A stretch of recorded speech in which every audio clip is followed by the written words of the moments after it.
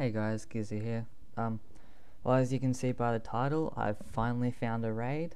The thing is, though, it's on a different server.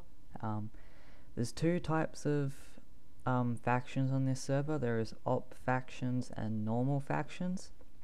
In this video that I've done the raid on the normal factions. So that means there's no overpowered stuff at all. It's just default normal stuff.